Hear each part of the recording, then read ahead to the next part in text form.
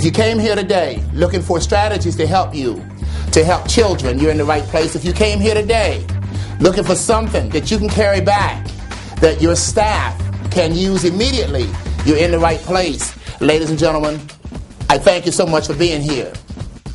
My real message today to you that I need you to carry back is the power of a teacher through high expectations. I'm going to say that again. The first thing I want you to take back from this workshop is the most important thing there is in closing the gap, and that is the power of a teacher through high expectations. What am I getting at? I'm getting at this.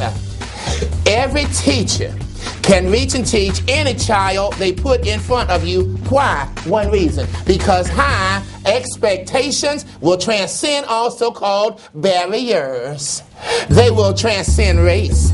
They will transcend gender. They will transcend economics. They will transcend so-called handicapping conditions for my special ed kids. Whatever your name is, my friend, this day is all about you. It is the power, good googa mugga, of a teacher through high expectations. Ladies and gentlemen, you don't let anybody tell you who you can and cannot teach, who you can and cannot reach. High expectations transcend all barriers. As a matter of fact, let's get this party started, right? Look into my eyes and watch my lips.